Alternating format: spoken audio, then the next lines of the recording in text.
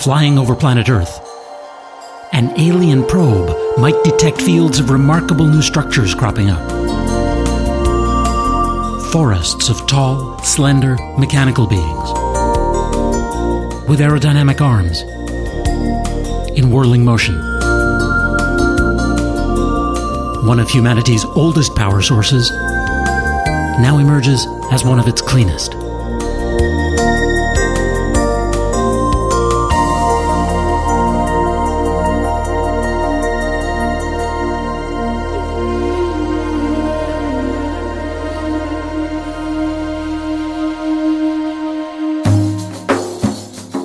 People have been winning energy from the wind for more than 5,000 years.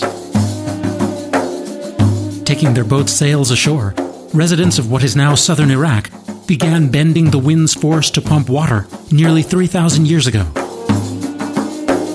Then, around 2,000 years ago, on the windy southern plateaus of Iran, farmers built walls that concentrated the airflow against bundles of reeds to spin a grindstone. Looking down on such a grain mill from above, you'd notice that a hook-shaped wall ingeniously shields the vanes from the wind during their unpowered return. But it also means that only half of the vanes on the rotor are actually doing any work. Windmills didn't reach northern Europe until around 1000 AD. But almost as soon as they did, the rotors began to climb higher, into clearer air, on towers. So the main shaft shifted from standing up to lying down, which, if you're a windmill, is more efficient. This idea, and the gears that made it work, most likely came from water wheels. By about 1400 AD, inventors in the Netherlands and France created a standard 4-level design. With the wind rig at the top, a dwelling at the bottom, and grain-working sections in between. The tower tops could be spun to catch the airstream.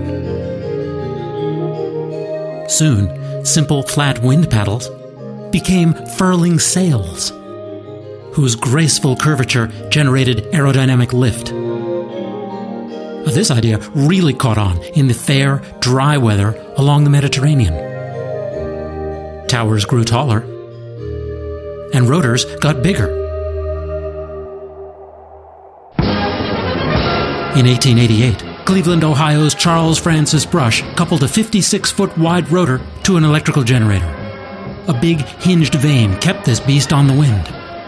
Brush stepped up the power with an innovative gearbox, and the modern wind turbine was born. His basic design plan remains the same today.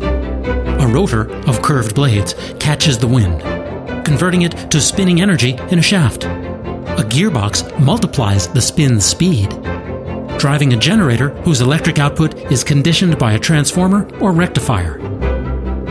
Instead of a vane to steer the rotor blades across the wind, a tiny amount of the generated electricity runs a motor called the yaw control. And the whole mechanism can put on the brakes if the wind gets too gusty. A few years earlier, Charles Brush had come up with the idea for central generating stations in big cities to drive networks of his newly improved carbon arc lights. Brush's company battled with Thomas Edison's for big city contracts. Today, we'd call them competing power utilities. In this race to maximize profits, wind power lost out to cheaper coal and hydropower, and the pattern for the power industry was set. Small-scale wind systems continued to help out on family farms for some time, pumping water and making electricity. But even out on the Great Plains of the United States, the wind doesn't blow all the time. With more home appliances and machines to run, but without a good method of storing wind power, most of these families signed up for the rural electrification programs that were the economic stimulus packages of the day. And most windmills stopped turning.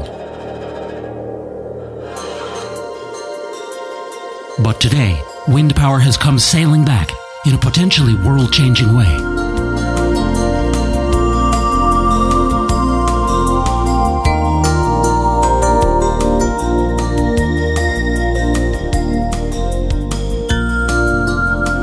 about all large, utility-sized arrays use horizontal-axis wind turbines, HOTS for short.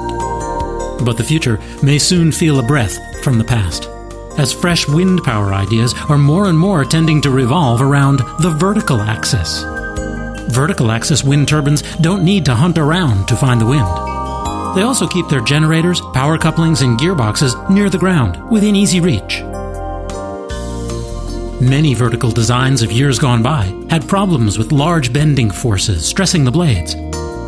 But newer designs are sculpted to relieve these so-called torque loading issues. And you could say that as they've become more functional, they've become more beautiful. Some are truly works of art.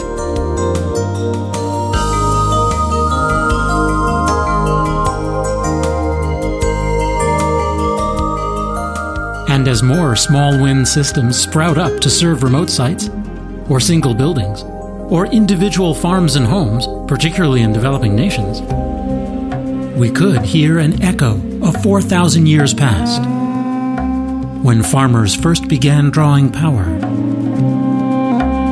from the dancing air.